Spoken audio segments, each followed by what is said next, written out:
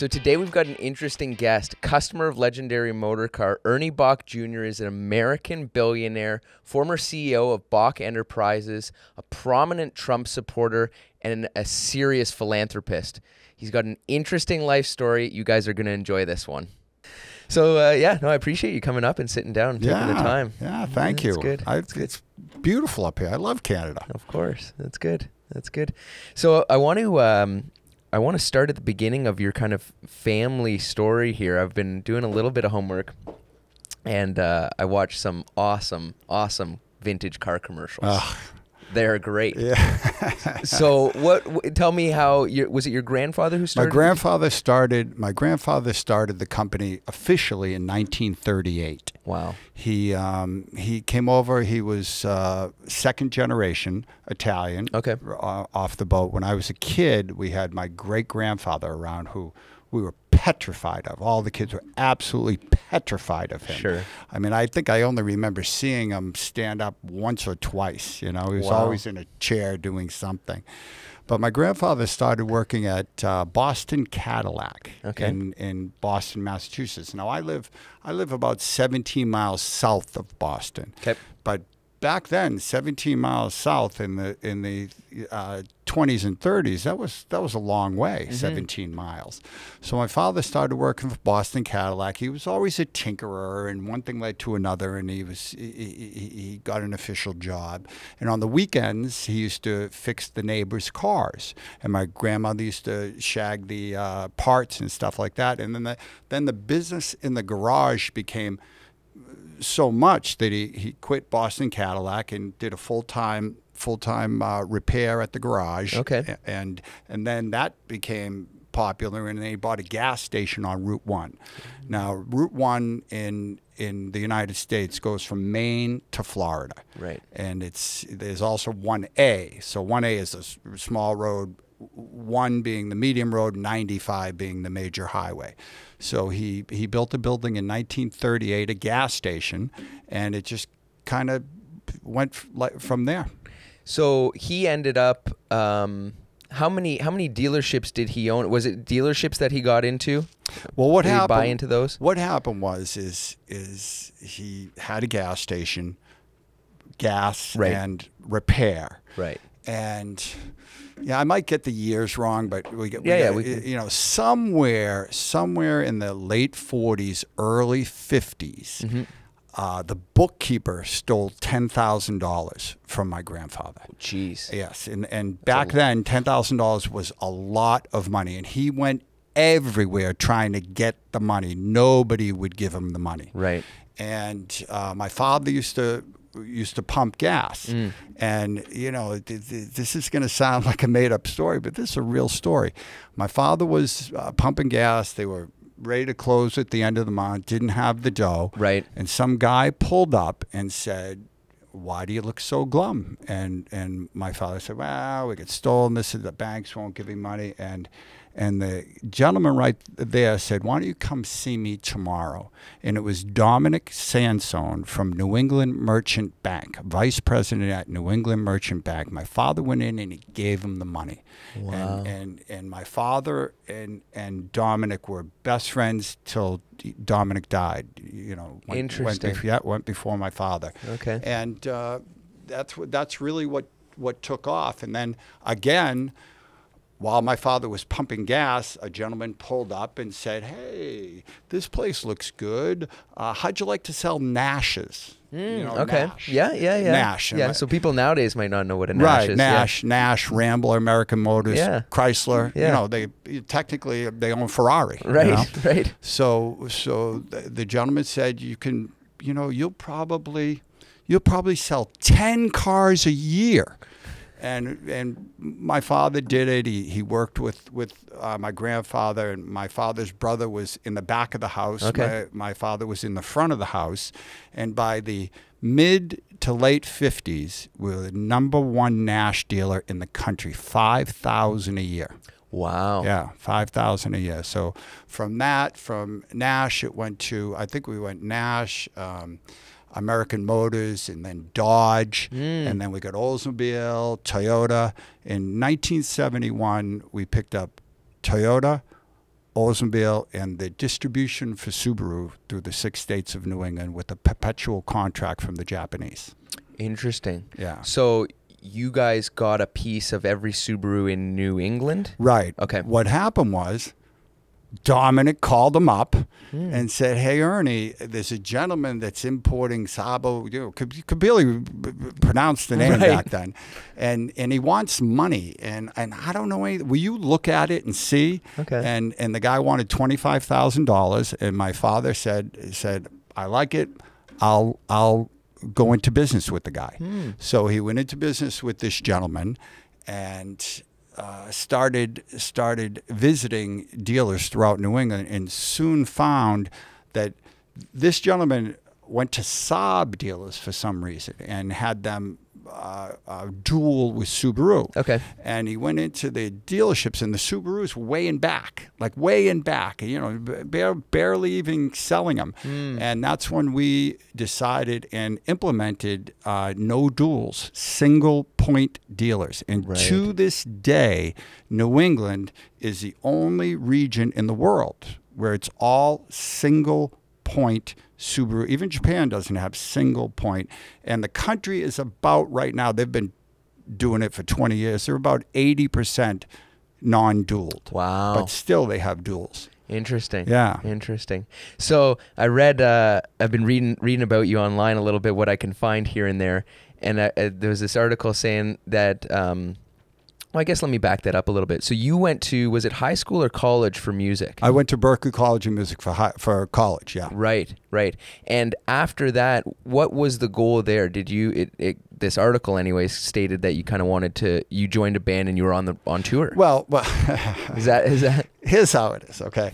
I mean, I graduated high school in 1976, okay? The 70s were, if you didn't grow up in the 70s, they were crazy. When I graduated, interest rate prime was 21%. Yeah, 21%. And Woodstock just happened. As a kid and everything, and I used to play guitar, and that actually Woodstock changed my life. It really did. It really, I had never seen that much gathering of people. I was too young to be a hippie. I was 10 when Woodstock happened. You didn't go to Woodstock. No. Being in that area. No, just seeing it on TV and reading Crawdad and Rolling Stone and everything like that. I thought it was amazing, and then the record came out, and I listened to it nonstop. And then I wanted to play. I had been in bands in high school and stuff, never really in good bands. And when it was time to go to college, I applied for one school, and it was Berklee, and they took me. Okay. Which, I was shocked. Right. And almost the second I got there, I said, holy shit. I mean, these are some of the best players in the world. To this day, in the world. They take less than 30% of the people that apply right now. Right. But back in the 70s, they were taking anybody, which was me. So I went there, quickly learned that it's going to be tough. It's going to be tough. So I gave it a go. I actually toured Canada in some disco band. Really? Yeah.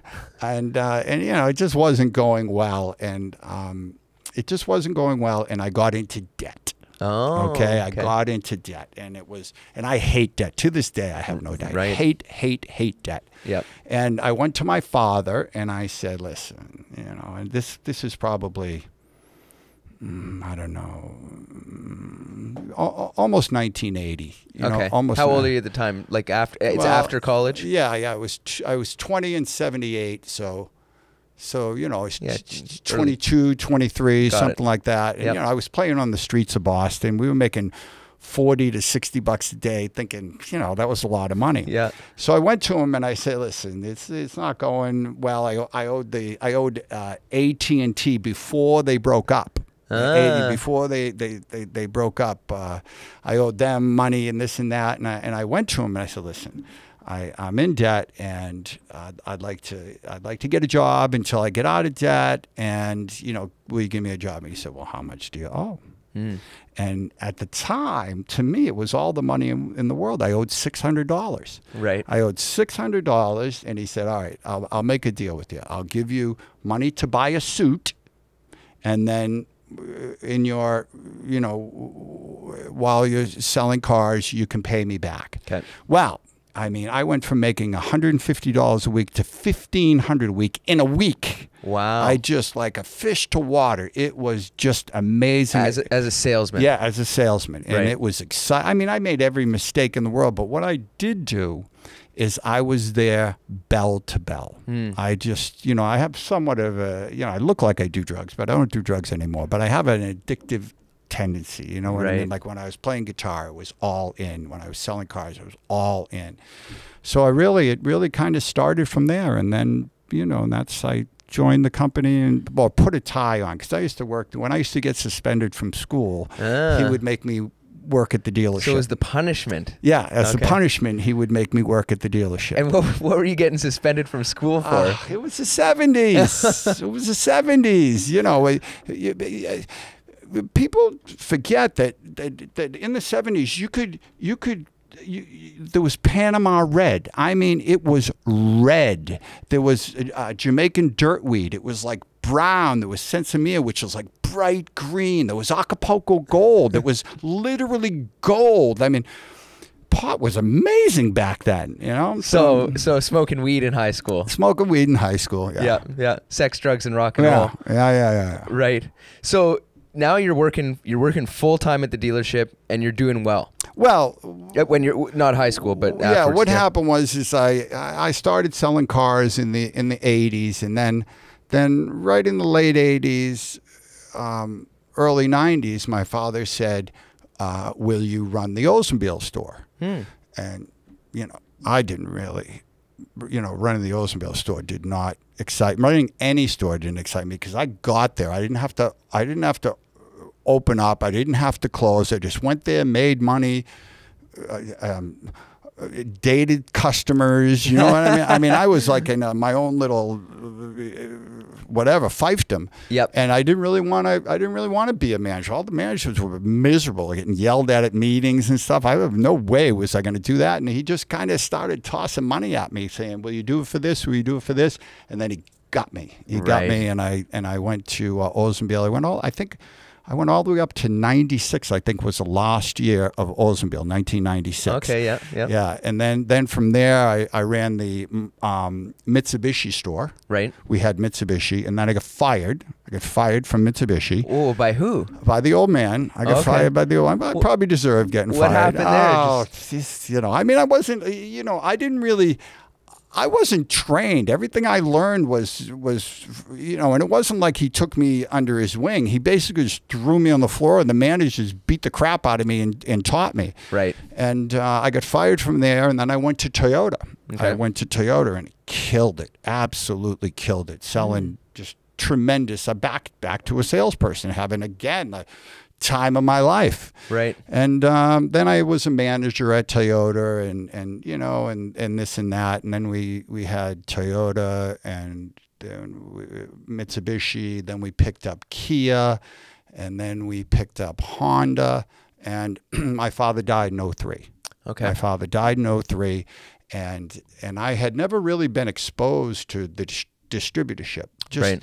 I'd been to Japan as just looking and stuff like that. So I jumped in at 2003 and ran the Subaru distributorship and the retail stores. I brought the Honda store to the #1 Honda store in the world. Wow. The world. Nobody beat me. Nobody beat me. All those California guys and Texas guys and Florida guys that don't get snow. In New England, sales can change 40% in a month because of snow and everything like that. Yeah. So I did that, and I got Toyota to #2. The only one that beat me was Longo out in California. And then I bought a second Toyota store. I bought a second Honda store. And then I got Ferrari Maserati in 2005 or 2006. And then retail, I just woke up one day and I just didn't want to do retail. So I sold the retail stores. All the dealerships. All the body shop rental, the dealerships, everything. I sold except for Ferrari and Maserati because I just love the cars. And if you're a Ferrari dealer and you sell Ferrari, you'll never get another store. You will never get another store. So I kept that. So I have the distributorship and Ferrari Maserati. So I went from 1,800 employees to 138. Wow. You know? How many dealerships was it that you sold? 2 Toyota, 2 Honda, a big used car store, rental, body shop. Sure. Yeah, because I had sold, during the course, I had sold Maserati. I had sold Mitsubishi, and I had sold Kia. Okay. Yeah. So now you've taken a big paycheck to do that, and you're kind of fed up with the retail stuff, or you wanted to look at it's just others. tough. Retail is just so tough. Right. And Maserati and Ferrari isn't really retail. It's kind of like this place. It's rolling art. You know, that's what it is. Right. And very different clientele. You're not getting sold out for $500 down the street. Very different clientele. The tough thing about the high-end clientele, which you can probably relate to, is most of these guys are self-made millionaires running their own show, don't like no for an answer. Right. Do not like no. Yep. So they would come in and they'd want a Ferrari, and I couldn't get them the Ferrari. So I've worked that out to the point where the store is very well respected, and we're doing great things. So these guys come in and they are a little bit on the defense instead of the offense. Right. Now. Yeah. Right. So does that give you more free time to look outside running the dealerships at that time when you sell everything? Absolutely. Yeah. And did you have a vision of what you wanted to do with your time? Well, I have a foundation called Music Drives Us, which we try to keep music in the schools, and we do various events to raise money, and then of course we fund all sorts of projects. Right. And then I do, I consider myself a philanthropist. Absolutely. I'm involved in a lot of different things. So let's go back to the Music Drives. That is Music Drives Us. Yeah. Yeah, it drives us. Yeah, that's a massive program. I'm a 501c3 in the 6 states of New England. Right. You have to get a 501c3 certificate for every state you're in. So for the 6 states of New England, I have a 501c3. Right. And that is, there's a million ways you can go with charity and philanthropy. Absolutely. And why the music? Was it because it was so big in your life? Yeah, because it's so big in my life. And, I really, I'm very, very happy. Like, for example, the Subaru commercials that are on in New England, I play guitar on them. Cool. And we record them at my house. Look at us. We're in, I don't want to say a back room, but we're not in some big giant studio. Yep. And you can easily do that. So my friend writes them. I might change a chord here or there. Sure. But we do that. We record them.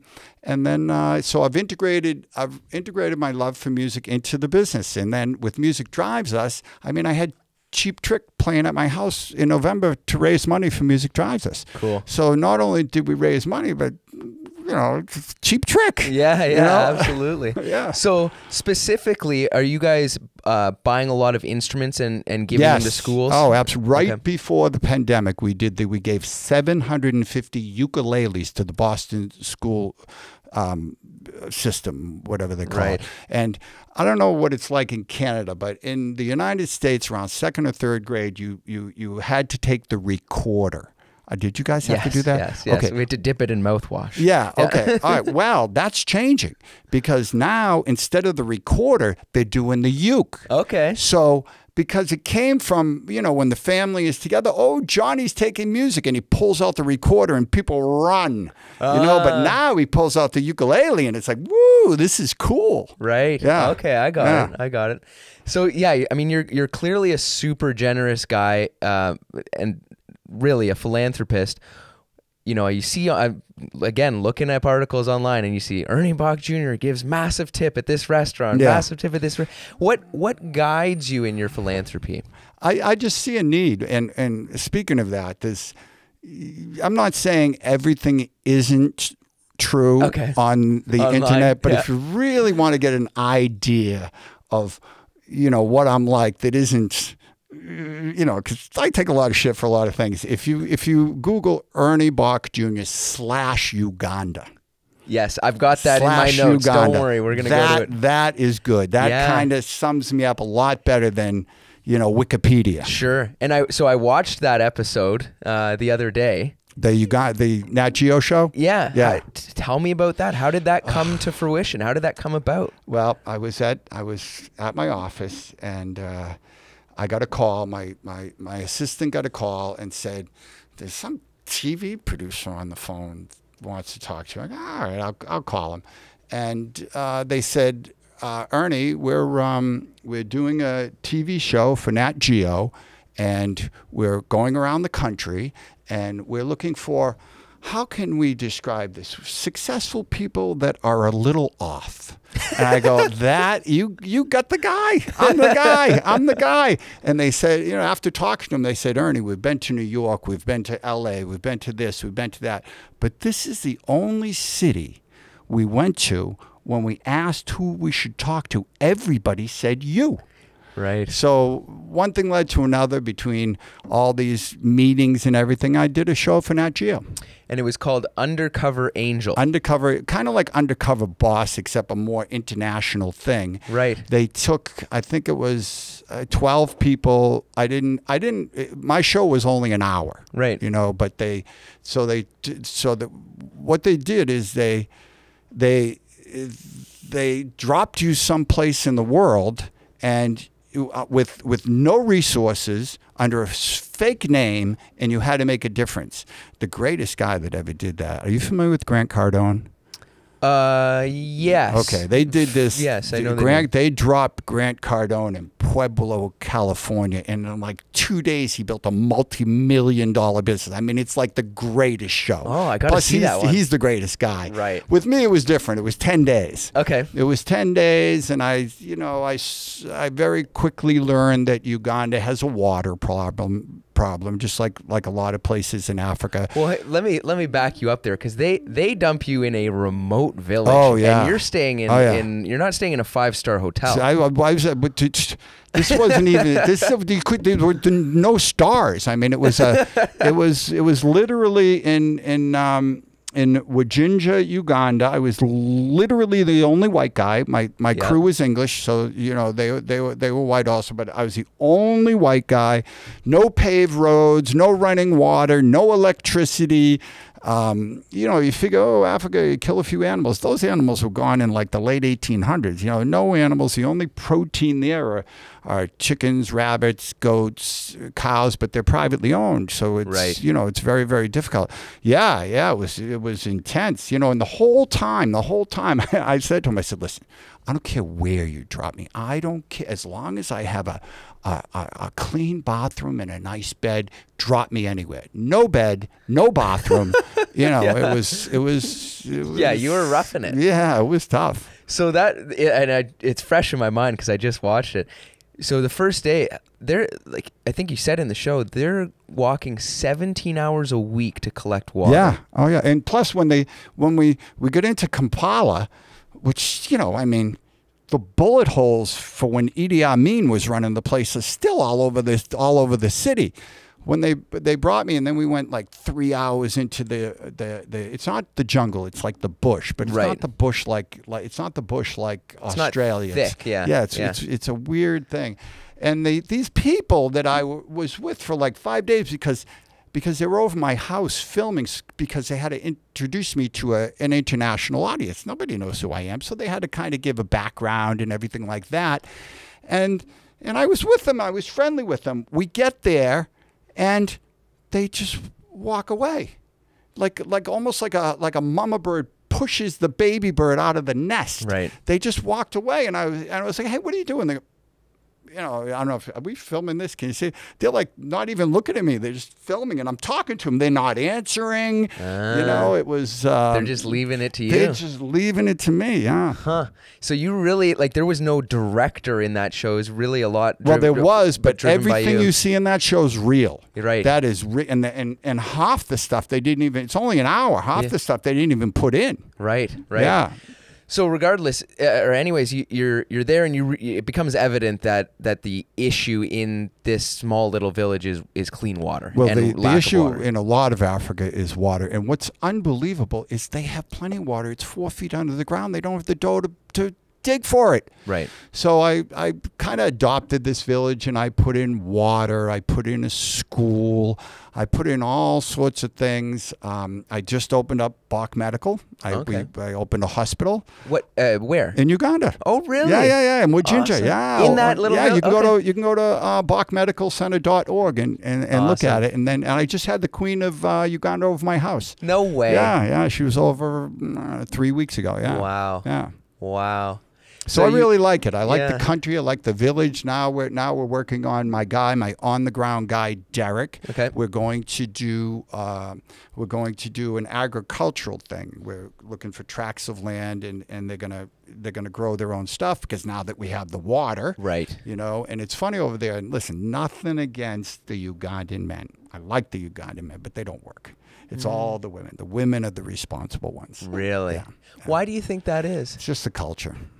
What like that? I'm sure it wasn't the culture for all of time. What changed? What I think it was the culture for all the time. Really? Yeah. Okay. I'm just observing, giving you my personal opinion. Please don't No. email you or whatever. Yeah. But it's I mean, you go around the village and stuff. It's all guys hanging around. The women are home doing all the work. Interesting. So can people? Do you have a fund, or can people donate to help you on these projects? Yeah, you can go to. I mean, I'm on social, Ernie Boch Jr. on Instagram, on Facebook, on Twitter. Yeah. So they'll find you. Okay. Yeah. So at the end of the show, you had built this killer water tower. Yeah. And there was 35 water taps. I remember. Spigots. Yeah. Spigots. Okay. Yep. But the mayor didn't have one close to his house. And that was real. Right. The mayor didn't have one close to the house, but what he did have is he had this giant tank of water in his backyard. Oh, I didn't see that. Oh, yeah, well, yeah, some things they didn't show you. He had this giant thing. So when he brings me to his house, like they prepped me like as I'm walking through the door that the guy's upset. Like as I'm walking through the door. So he's telling me he's running the place, that who am I to say where the spigots are? He's the chief elder or something, and I'm like, listen, I didn't pick where the spigots went. I left it up to, the Derek and the people. Yeah. But we got out of it. He's a nice guy. Okay, good. I mean, it seems just absurd to be upset about with this guy who just gave your whole village fresh water. Hey, you give an inch. Yep. Yeah, absolutely. So seeing that, I guess being in that philanthropist space and seeing that, that problem in Africa and Uganda, do you do anything more, I guess, for poverty in the U.S., or do you see poverty? Because I try to give back in my own backyard. Right. Because I've done a lot of projects. But I mean, so I guess my question was, seeing the absolute poverty in Uganda and then seeing the U.S., there's so many resources in the U.S. Yes. It seems more like there must be barriers instead of having to do good. It must be, in my mind, it seems like it's more like removing barriers in the U.S. because there's so much wealth, inches away. Right. But the Ugandan poverty is different. I haven't been everywhere in the world, but I've been to a lot of places, and each country has their own vibe. Like in India, Calcutta. I mean, Calcutta makes Uganda look like New York City. Really? I mean, it's just crazy, intense insanity around the world, and I'm just a little guy trying to do my best to help. Right. Wow. So, have you done all this? You've been to a bunch of places all over the world, and is that just for pleasure? Is that? Yeah, for pleasure. I Okay. mean, when I travel, I try to be generous and do it. But Uganda was specific For that show. I didn't know. I had no idea about the water. Right. When I wanted water, and they pointed to the jerry cans, and they said, 4 miles that way, and I get there, and it's completely contaminated and shit all over the place and dead animals floating. I said, whoa. Yeah. 400 Ugandans a day die of bad water. 400 a day. Wow. Huh. And like, there must be other programs like your program trying to bring clean water. Well, I somehow through whatever, there's a company called Drop for Drop. Okay. And they're the people I used to help me navigate, once I got my feet wet, know. And it's funny because I did when the show was all over and everything. I went to London to do promo, and they said to me, "Hey, the guy that owns Drop for Drop wants to meet you at the pub." Okay. And I go, "Oh, cool. Okay, excellent." So I get there, and it's like this really big burly guy and everything like that, and we're talking and we're drinking that English beer, like, I mean, 2 of those things and you're 3 sheets to the wind.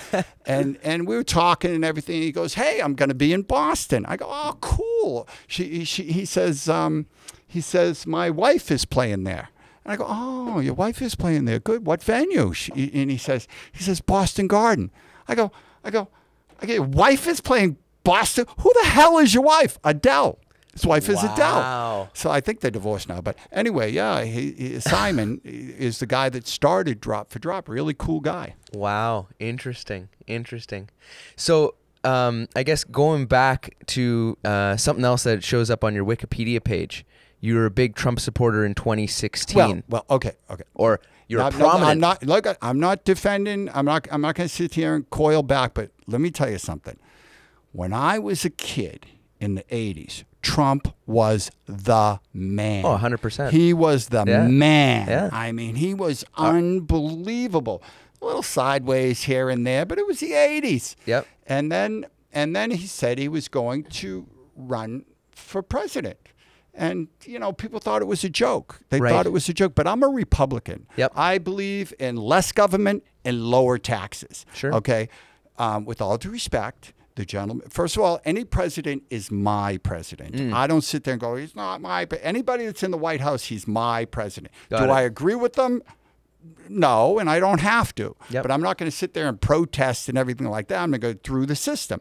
So I he said he was going to run for president. I'm like, "Ooh, wow, Trump president. That could be interesting. Business guy, Sure. And I was I get a lot of my because I'm out a lot. I get a lot of my news on my phone. Sure. So I was watching the phone and seeing all this stuff about Trump, and then I go home and I'm having dinner. Turn on the TV. It's Trump. Right. I change the channel. It's Trump. Right. I change the channel again. It's Trump. I'm channel after channel after channel. It's Trump.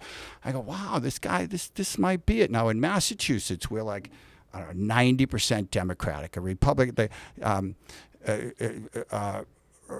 Reagan won in Massachusetts in 84. Okay. Like the only time a Republican won Massachusetts. So I said to myself, all the Republican candidates, Massachusetts is a flyover. Right. They're not going to win. They don't go there. So I said, well, maybe I could get a small group of my friends together, invite Trump over, and suss him out, see what he's doing, see Sure. what's up. So I said, how the hell am I going to get a hold of Trump? Right. So I called my friend Howie Carr that has a radio show. Yep. And I said, "Howie, I'm thinking of having Trump over my house just to kind of check it out, see if he's real." And he goes, "Here, call this guy."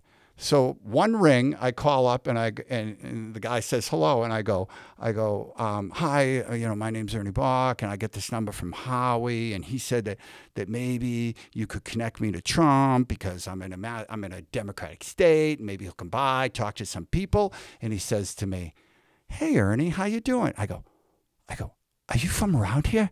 Yeah. He goes, "Yeah, I live in New Hampshire." I go, "Corey, this is great," because then I didn't have to answer any questions. It was just easy. Yeah. So one thing led to another, and I started planning this little thing, and then I figured, well, I'll have 10 people over my house. I'll charge them a couple $100 and do a little bit of a fundraiser. One thing led to another, and no one had done a fundraiser for Trump. Oh. So Corey tells him that I'm thinking of doing a fundraiser. So he calls me to his office in New York, and then I announced that I'm doing the first fundraiser, and then Fox, CNN, boom, everybody in the world wants to come. I had 1,200 people over my house helicopters, CNN broadcasting from my backyard, 102 press credentials in my front yard. Now, you know, I know how to throw a bash. So with the press credentials, I gave them all the good food and gave them their own bar. Right. I still talk to some of those people because we had such a good time. So one thing led to another. He came over, and then, you know, it was very successful. Sure. But I got a lot of crap from it, you know, a lot of crap because, you know, as it went, everybody hates him and, you know, whatever. He did win. This is early on. This is August of 15. Right. This is August. You didn't realize how much people hated him. It's a funny story because when we did it, we did the fundraiser, and the next day I went to Uganda. Oh. So it's almost like I lit a match, threw it over my shoulder, and the bridge burnt. Yeah. You know, because I had no idea on the backlash. I'm in a hut in Uganda, not knowing that. Right. It's going crazy. But I got through it, and yep. And you know, like I said, I consider myself a Reagan Republican. Sure. Small government, small government, and to tell you the truth, I don't care what the Democrats. Any social programs, because I'm socially liberal and fiscally conservative. So if they want to, I think most people are. If they want any program they want, pay for it. Yep. That's my issue. Right. Pay for it. Just pay for it. Anything you want, pay for it. I'll pay more taxes if I know it's, you know, going to something. Right. But anyway, so that. So you're like a lifelong Republican, but I don't, you know, I'm just putting myself in your shoes. You invite Trump over. You get to have a conversation with him. Oh my God! What did you learn from that? This is what I learned from that. Okay, a New York real estate guy from Manhattan became president. Now, if you go to any of the steakhouses in Manhattan, there's a million Trumps there. They're all at the bar. Right. You know, he's a real estate guy from Manhattan. They're all like that. And all of a sudden the country's like, oh, we've never seen anything like it. Well, just go to Manhattan. You'll see a ton of them. Right. Do you think it was because he was outside of the whole apparatus? Jeb Bush system? was supposed to be president. Right. He blew up that whole system. He caught them sleeping, and he won. Right. He won, and he just. Is that why he was so demonized? Because he was uncontrollable? Yeah, he was uncontrollable, and it was their party, and he threw him out, made it his party. Right. Did you catch? So you come back from Uganda, and the bridge is burning. Oh, the bridge is burning. Did you get a bunch of flack from? I get death threats. Really? Oh my God! I'll never do business with you. I still get them. If I do anything, I did a thing. April Fuels Day, right? Where I gave away 7,000 gallons of gas when gas was rising up and everything like that. And you know, I thought it was a good gesture trying to help people out. And it's funny, if you see anything right now on social and I do something, it's like, oh, Ernie, that was great. We love it. But then pretty soon, you suck. Trump sucks. And it just goes all downhill. Right. Right. The April Fuels. April Fuels. So it was like all over the news, right? Yeah, so you gave away free fuel all day? 7,000 gallons of gas. Wow. Yeah. How big a mess was that? How big was the lineup? I told the police. We did. It was fun. But listen to this. Ready? Thanksgiving. That's what you're doing next? Thanksgiving. Free fuel? Oh, think about that. Thanksgiving. You're going to have tankers? No. Yeah, I know. Thanksgiving, yeah. That's awesome. Do you have any other big plans philanthropically? Well, I bought an island. I bought an island recently. I just bought it. Where is it? It's off the coast of Massachusetts. Okay.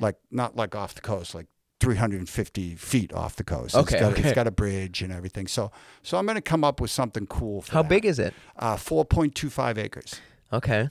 And do you guys talk hectares here? No, we talk acres. Okay. We talk acres. Yeah.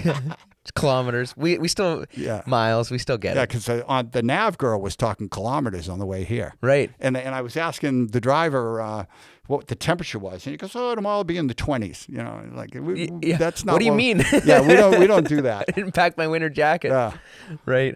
So I think I was telling you before. So looking at Ernie Boch commercials. Ugh.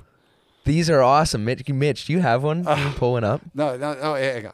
A little disclaimer. Okay. I mean, that was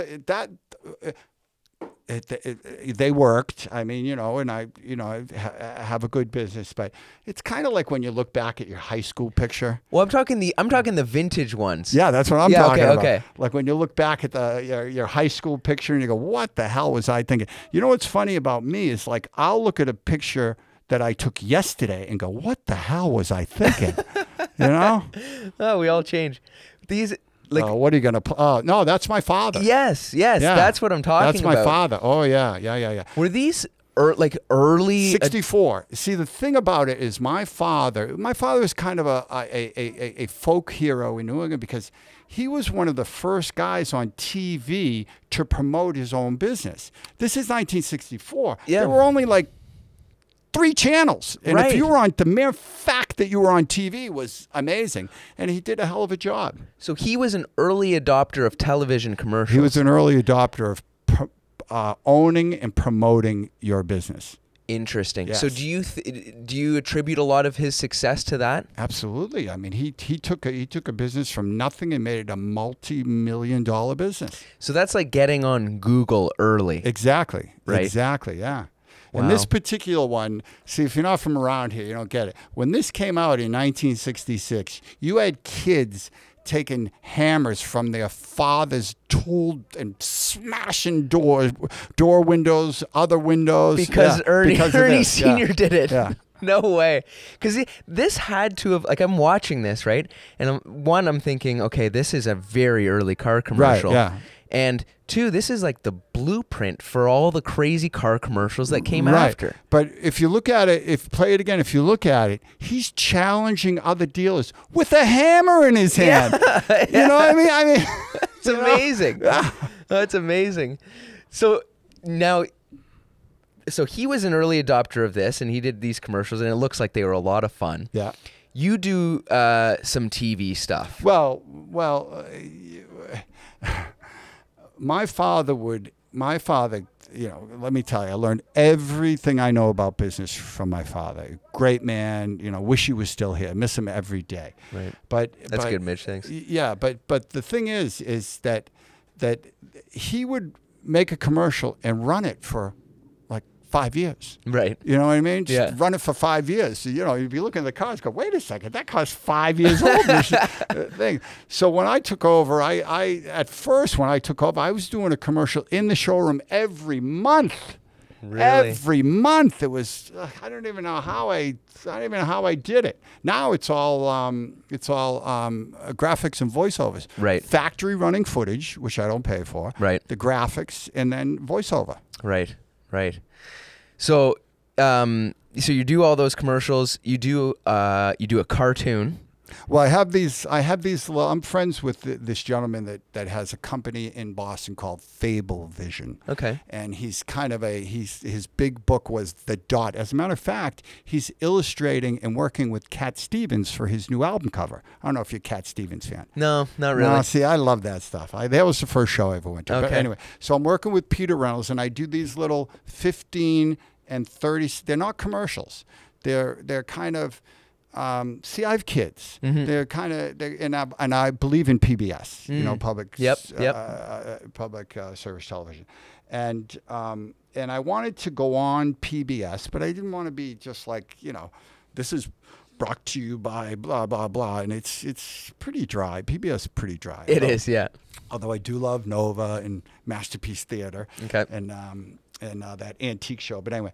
So I wanted to do something a little different. I wanted to go on PBS. I wanted to talk to the kids, and I wanted to use the resources that my friend had with animation. Right. So I first started the kids were live in an animated world, and then that's the old never work with animals or kids, it was a nightmare. They're crying and everything, and so I said, the hell with that. So I just animated everybody, and now my kids are 20, but in the cartoons they're like 10 and 11, and they will stay that way. Look at Bart Simpson; he's 35. Right. That's cool. So I've seen a video of the, I guess it's the architect put it out, of your house and the interior of your house. And it's a cool deal, like done up. They were showing it like it was all like looks like India. Oh, that's my lounge. That's your lounge. That's my lounge. So it's not your whole house. No. I bought a house. I've had 2 houses my whole life. I bought my first house in 1987. Okay. And then 10 years later, I moved to my current house. April 1st, 1997. Okay. And you go, Ernie, how do you remember that day? Well, around my neck of the woods, that was what they called, and is still referred to today as the April Fool's snowstorm. April 1st, 1997, we got 3 feet of snow. Holy Three cow. feet of snow in one dumping. And that's the day I moved into my house. So I moved into the house, and the house was, it's the last privately owned Endicott house. Around my area, we had the Endicott family. They had Endicott Johnson Shoes. They work with Bird as one of the first developers of shingles. What do you call the stuff on the road with the shingles? What do they call it? Asphalt Yeah. shingles. Yep. So a very prominent business guy. And the house was built in 28, and it was on 500 acres, spanned 3 towns, and it was Endicott farms. They had apples, they had cows. I mean, every time I dig up anything, I find milk bottles with Endicott farms on it and everything. And when I moved in, it was less than 2 acres. So I bought the 17 houses that surround my house, and now it's 7.9 acres. So I have a nice little, I didn't bring it back to its original glory, sure, but I did. So there's 7 structures and the one you're talking about is the, I call it the lounge. Okay. And the first House of Blues, do you know the House of Blues? Sure. The House of Blues, the first House of Blues was in Cambridge, Massachusetts. Okay. And I think the second one was in LA. And we didn't have a foundation room like they have now. And I think Aerosmith opened up the House of Blues, and I went there and I saw the foundation room at the House of Blues in LA, and it just floored me. So I had a space in one of my garages, and I tracked down that guy that did it, and I sent him to India for 3 weeks to buy all this crazy stuff. He took a picture of it, said, do you want this, do you want that? I got a big pile of the stuff here, and then we put it all together, and that's the room we came up with. Cool. Yeah. Cool. So I don't know if you took a hiatus from music at all when you were kind of, really up to your elbows in the dealership. I didn't play for years. Right. For years. But now you're in a band. Well, what happened was I call it hitting it hard. I had really short hair, wearing suits for 14 hours. Yeah. And I was again at work, and my assistant said, "Hey, the newses are on the phone. They want you to do something." And they had an opportunity. They were taking kind of well-known people around Boston that they thought had musical talent and play with the Boston Pops. Okay. A night of the Boston Pops.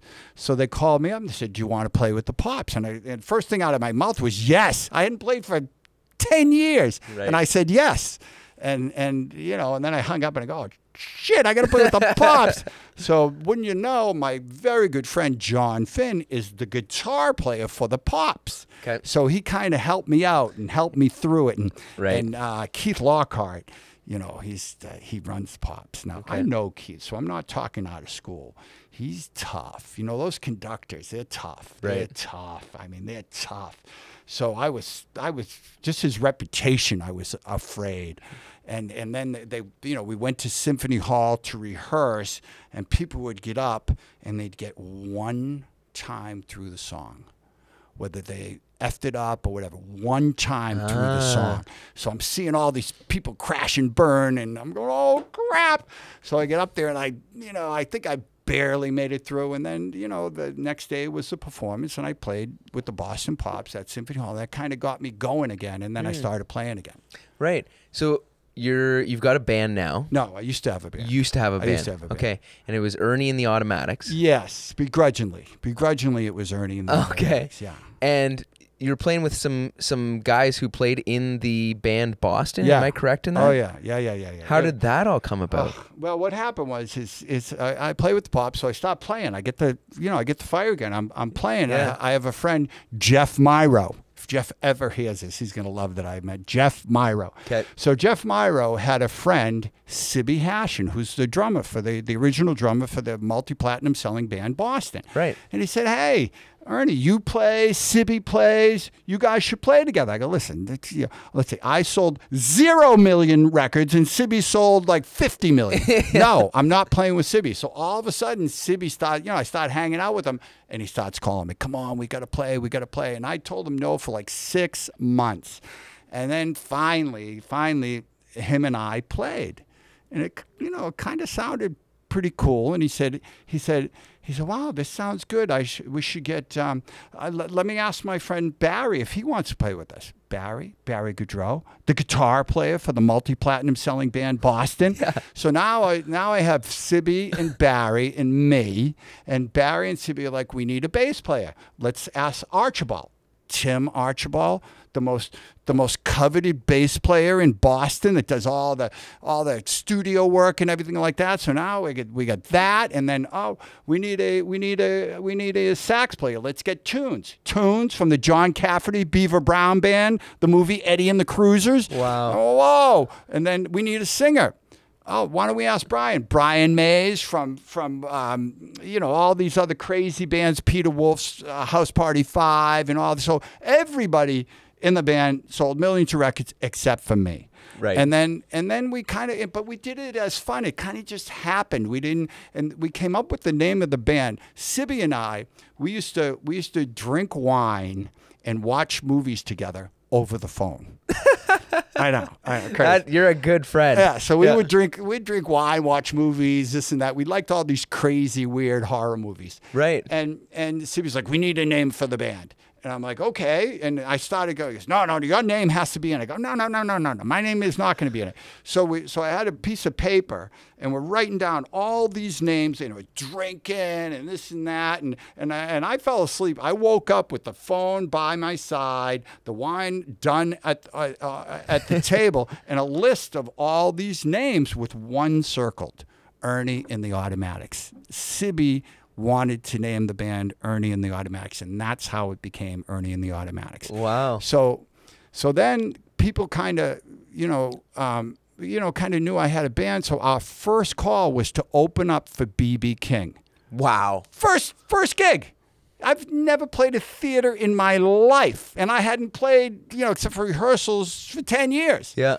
So one thing led to another, and we ended up going on the road. The last tour we did, we toured North America with Deep Purple.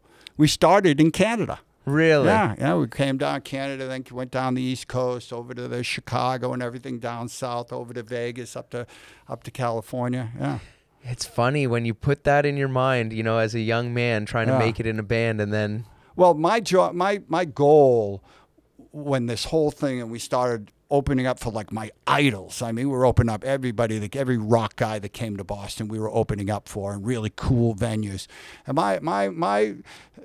then I said, well, shit, I've always wanted to play theaters. So my goal, I'm a battle winner. Sure. I'm not like, I like to win battles to win the war. Like I wouldn't, like if I was a war, I wouldn't like nuke the competition. I would win the battles and get there.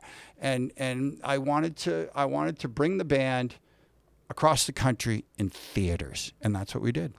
That's cool.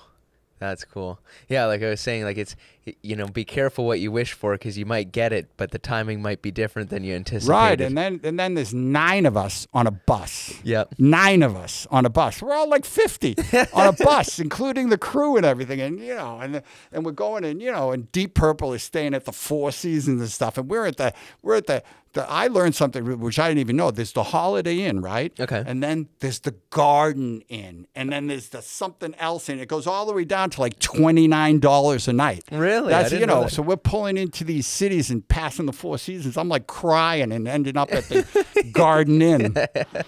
Oh, that's good. To jump back to your killer property.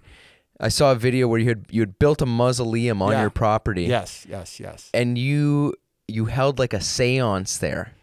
You know what's funny You know what's funny? Yeah, well, I held the seance live on the radio. Okay. So some rock station wanted to do it. Actually, a very good rock station. I love rock. Yeah. Some friends of mine are the morning DJ, and they know I had a mausoleum. They said, let's do a seance on the radio. It'll be fun. And then I did their morning show just the other day because they wanted me on because I bought the island. Okay. And they informed me that in that seance, the girl, the seance lady, said that I'd be buying an island. Really? And I'm like, I don't remember that. And they go, oh, yeah, we remember that. We remember that. So isn't that crazy? That is weird. Are you into the occult? Well, you make that sound bad. Well, I guess that's But technical. no, I believe in energy. Sure. I believe in energy. I think that, we're going out into, there's something crazy out there. Right. Beyond us. Absolutely. Right. Do you follow any religions or Well, just I spirituality? was brought up Roman Catholic. Sure. I was brought up Roman Catholic, and I believe, that you should be good to your fellow man, and I believe in karma, and I believe in living a good life, So have you picked up things kind of along the way through your travels, different religions, different cultures, different ways of thinking? I've spent a lot of time in India in ashrams and stuff like that. Yeah. Right. So I like I like a lot of the way they, Indian culture thinks of that stuff. Yeah, it's very cool. Yeah. Very, very cool. Plus, when you go over there, it's just, it's such a shit show. Yeah. Oh, my God. It's crazy. Yeah. No, and particularly, kind of karma yoga. Yeah. Yeah. Really just using your daily life to. Yeah. And Eckhart Tolle. Sure. I have two theaters in Boston called the Boch Center. One's a 35-seater and one's a 15-seater. And we just had Eckhart Tolle. Really? At my theater, yeah. Wow. He was probably one of the first guys I listened to on a CD that kind of got me interested in that. You really have to listen to him because I tried to listen to him for years, and he's such a quiet talker, but then it's like, he's funny. The guy is funny. Yeah. And you wouldn't describe a guy like that as being funny. Right. You know what I mean? But yeah, he's amazing. Amazing. Right. Well, I think there's a quote, I have no idea who said it, but run, as far as in the spiritual game, run from anyone who doesn't have a sense of humor. Yeah. Anyone who takes themselves too seriously. There's a lot of people that don't have a sense of humor. Yeah. Yeah. Yeah, absolutely. Yeah, someone like Ram Dass would be easier to listen to. Yeah. See, I'm not that familiar with the people. He's a good Boston boy. Is he? Yeah. Really? Yeah. From Boston? Yeah. Oh, check him out. Yeah. Oh, wow. absolutely. Cool. Okay, so if I'll give you a brief history, you might recognize him. So he was Richard Alpert, professor at Harvard with Tim Leary. Oh. And they both got fired together. For the same reason. Craziness. Well, he actually got fired, and Tim Leary left. Oh yeah. And then they went on the whole ride together. I'm not like super familiar with your audience, but if you don't know who Timothy Leary is, check it out. Yeah, I know, absolutely, absolutely. Man, I mean that's pretty much all I have for you. I really appreciate you taking the time. Thanks for coming. I so enjoy coming up here. The vehicles are just. I mean, you have two. Ferrari 288s. Two! Yeah. You're lucky to see one in your lifetime. You have two here. Oh, we get spoiled and I get desensitized here. It's absolutely. Crazy. Absolutely crazy. And you got a Pantera Mangusta. Yeah. I just bought one. Yeah, Di Tommaso Mangusta. Yeah. I just bought one. It's being restored. They're good, cool cars. They're super cool. You see them way less than a Pantera. Never see them. Yeah. You never. I was just out in Pebble Beach. The Panteras, they were like McDonald's cheeseburgers. They were everywhere. Yeah. Yeah. Well, they're such a good looking car. They are a good looking car. Yeah. Yeah. No, and they used to be a dime a dozen and $25,000 all day long. Yeah, 15. I remember 15 and 25. Now a nice one is over 100. Yeah. Yeah. Crazy. Absolutely. Anything else you want to tell the audience or make announcements or tell them where they can find you? Yeah, I mean, you can check me out at all the socials. Ernie Boch Jr. I'm on Instagram. I'm on Facebook. There's the public Facebook and my private Facebook. When I first signed up with Facebook, nobody told me you can only have 5,000 friends. Nobody told me that. Right. So now I have a public Facebook also. And, Instagram is cool. Twitter's a rock fight every day. Yeah. Are you in there throwing rocks? Oh, well, I'm not throwing rocks. I'm ducking. But it is a rock fight every day. I like it. I think it's exciting. Yeah, no, absolutely. I just got on Twitter as a kind of a spectator. Twitter's good. Yeah. Oh, that's good. Well, anyways, I appreciate you coming on. We should go for dinner. Thanks for having me. All righty. All right. Thank you. Thanks, man.